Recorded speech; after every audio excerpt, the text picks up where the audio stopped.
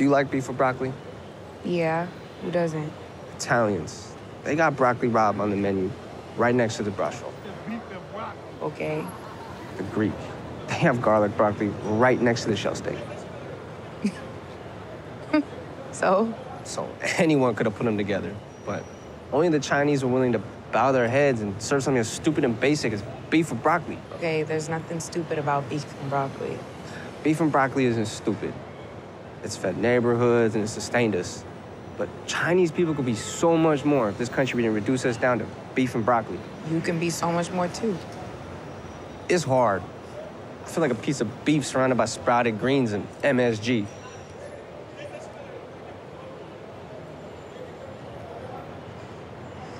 I need you to fight for yourself the same way you fight for being Chinese.